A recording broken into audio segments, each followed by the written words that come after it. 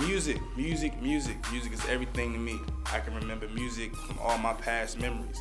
Ever since I was a little dude, all my latest memories, you know what I'm saying, it's always about music. If it was R&B, old school, new school, hip hop, of course, all type of music, I was there. And I've been a musician since 6th grade, so we're going on about 8 years now, and I play, my main instrument is drums, but I've learned to play guitar, bass, and piano. And so when I write music, I really like getting to hear all the different parts of music come together, and really love being able to express emotions through music as well as lyrically.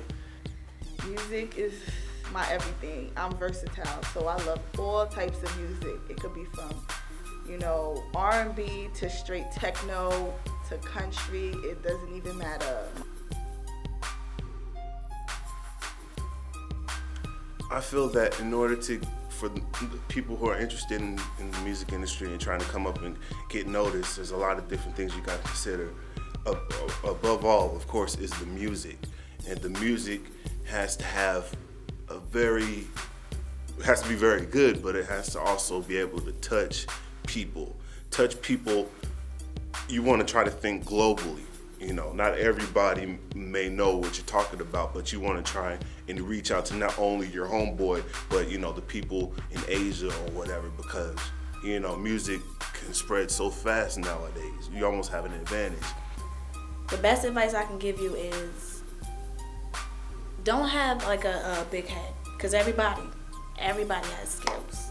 There's people that's had 10+ years of experience, and there's people who have like no experience and still really make it big.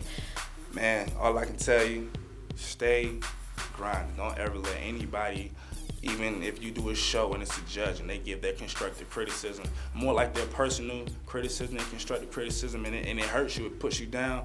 Don't let that hurt you. Don't let that, you know what I'm saying, stop you from doing what you want to do. Let that be your fuel to keep driving, to keep going, and keep going, and keep going. The best thing you could probably do for yourself in the music industry would definitely be to learn how to not only work as a team and find that good sound and do what you enjoy, because if it's something you're not enjoying, you're not gonna last in the industry, because, you know, you're gonna be doing the same thing every single day.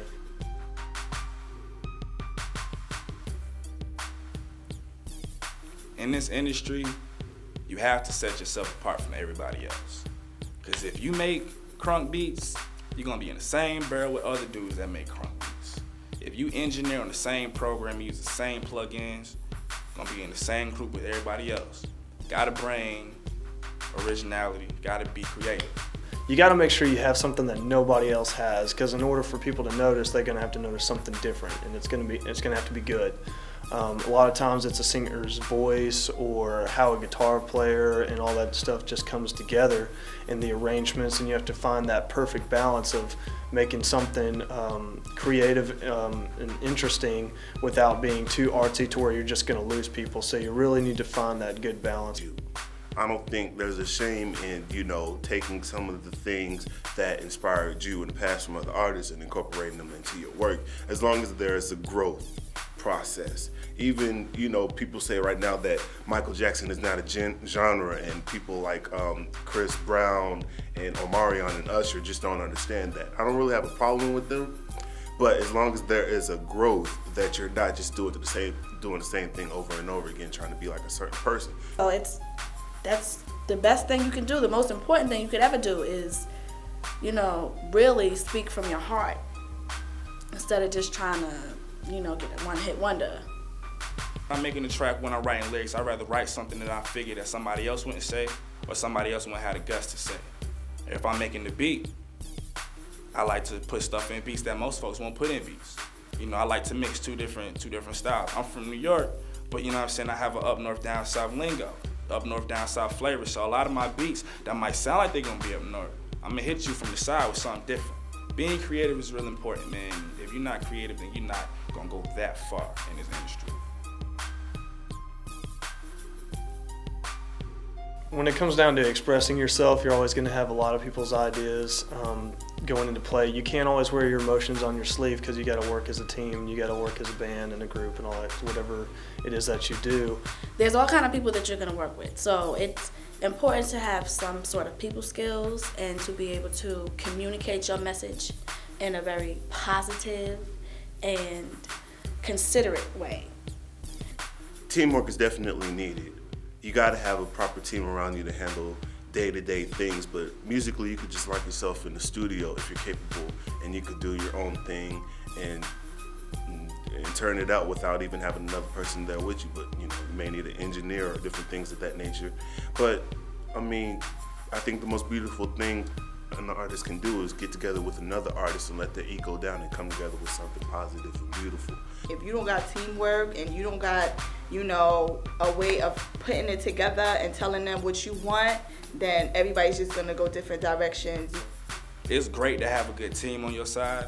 I mean, if you got people that's gonna be on your side to have your back, that's beautiful. Y'all can make more money together. Because it's important to get along with them, obviously, because if you do end up on the road and you do travel, you're going to be with those people for many, many hours and long days just on the road, and so you have to be able to get along with them, and you have to be able to make music that everybody enjoys and not just has one ear. And it's always better to have more than one ear listening to the same sound at one time. So.